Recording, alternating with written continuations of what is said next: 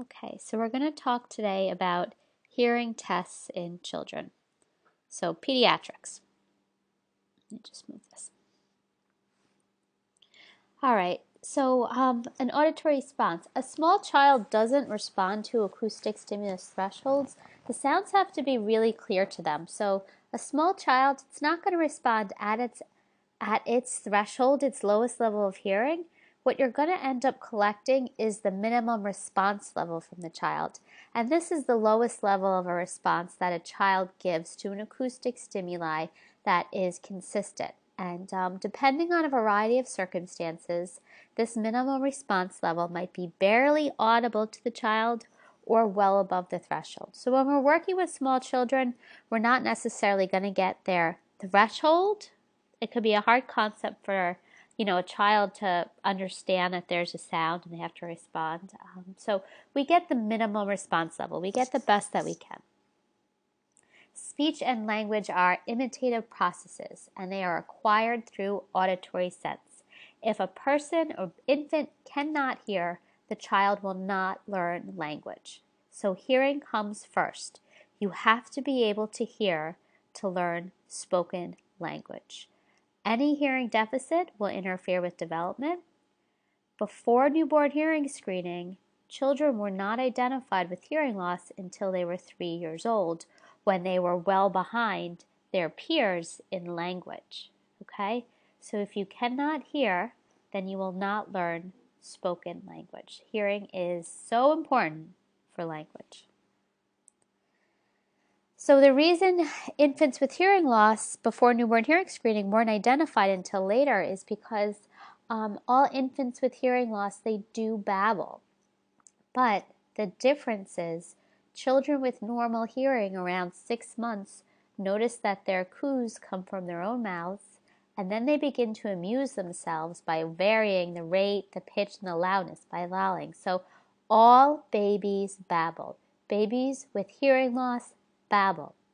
What happens, though, is children who hear normally start to notice that these sounds are coming out of their mouths, and then they start to have fun with the sounds. And they create them and they develop them, and the sounds become longer streams.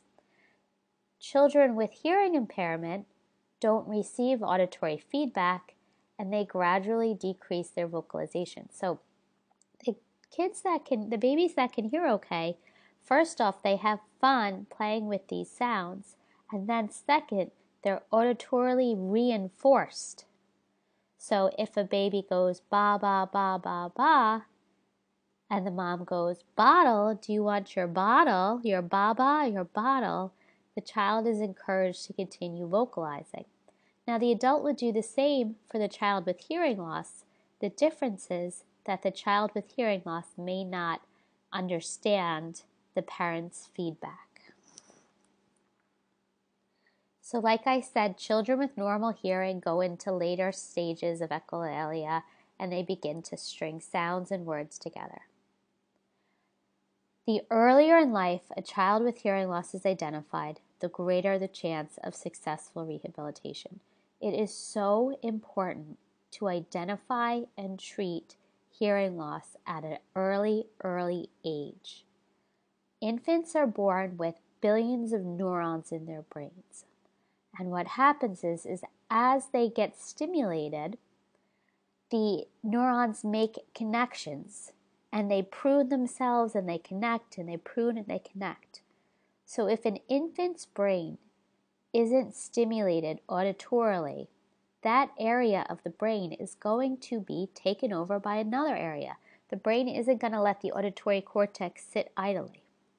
And if sounds aren't coming in to make these connections, it's going to be much harder later on as the brain sets or is done to learn a language. So for any of you that are fortunate enough to be spoken 2 languages as an infant, I am sure you have no problem speaking 2 languages as an adult, even if years went by where you never heard that second language, because your brain had made the connections with the second language. So if a brain isn't able to make the connection for hearing early on, there are going to be lifelong difficulties ahead. So we have testing at birth because there is evidence that the hearing loss will be detected earlier than it would be without screening. We have follow-up diagnostic tests after screening failure, and we have diagnosis and treatments available. So infant screening really, like, the world was changed by newborn hearing screening in 1996 because now we don't have to, we know very early on if a child has hearing loss. Hearing loss is found in 1 out of 50 infants from the NICU. Hearing loss is one of the number 1 birth defects. Hearing loss is rather common.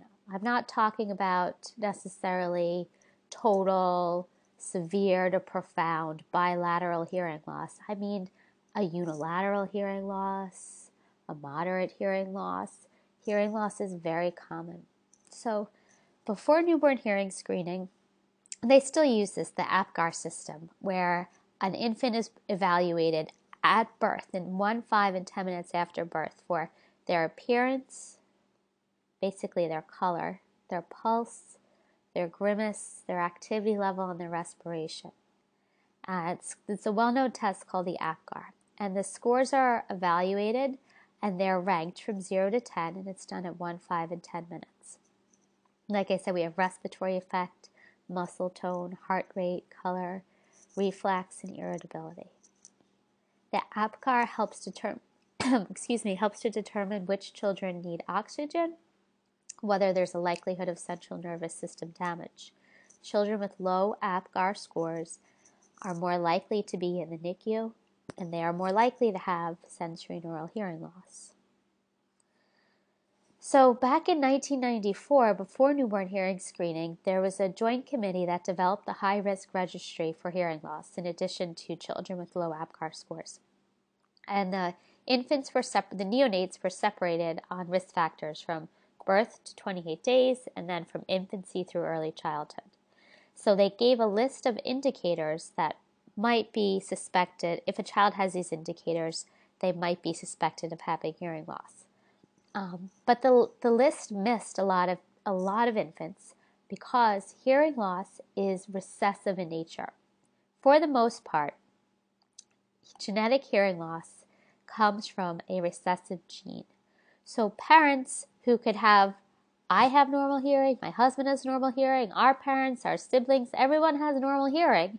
How does our child have a hearing loss?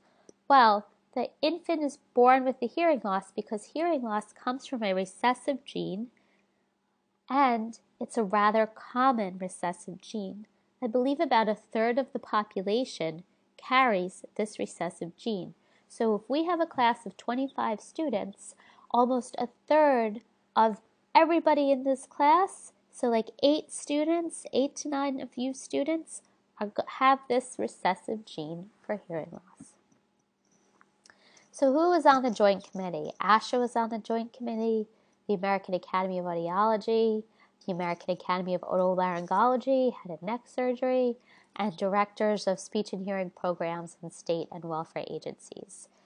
So they came together in 1994 to put together these high risk factors, and then they came together in 2000 and endorsed the goal of universal newborn hearing screening. And today, it is in every state. It is state mandated that every infant, before they leave the hospital, must have their hearing screened. Okay, so every infant, prior to leaving their hospital, has to have their hearing screened. The idea behind universal newborn hearing screening is that it is cost effective. It is cheaper for the governments, for our state and local governments, and the federal government to identify hearing loss in an infant and treat it than for it to be identified at age 3 or 4 years old and have to play catch up. Okay? So every infant is screened. Identifying hearing loss at birth saves the government like hundreds and thousands of dollars in special education costs down the road.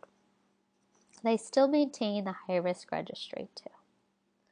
So newborn hearing screening has been very, very successful, but it's not perfect. Nothing is ever perfect, and sometimes infants who fail the screening don't receive appropriate follow-up. So, that the new parents are given a certificate that says, your child referred. We don't say fail. We don't want to scare anybody because it does still have a high false positive rate. So the certificate will say your child referred the newborn hearing screening. Please bring your child back for a full hearing evaluation. And sometimes parents don't bring their child back. So in that case, the child would sort of be lost until a pediatrician identified it or a nurse, a nursery school identified it. Some children might pass the newborn hearing screening, but then have a type of hearing loss that is hereditary and degenerative. So they might have hearing when they're a 1-month-old, but then gradually lose their hearing as they age. So that's another issue that, parents have to be aware of, and pediatricians and schools. So when infants leave the hospital, they get a certificate that says, your baby can hear. So if the baby passes the hearing screening, the certificate says, congratulations, your baby can hear. But it basically says, your baby can hear for now. Okay? And it gives a list of milestones that an infant should reach with their speech and language. And it says, if your infant doesn't meet these milestones, please bring the infant back for a follow-up hearing evaluation.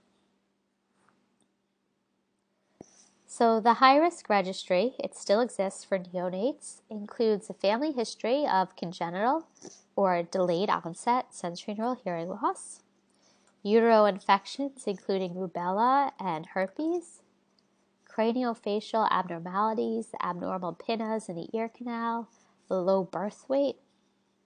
Hyperbilirubinemia is excessive blood in the excessive amounts of certain blood in the bile. Ototoxic medications that are toxic to the ear. Bacterial meningitis. Bacterial meningitis is an infection that not only can kill someone, it's an infection of the brain, and it can enter the ear and harden the cochlea.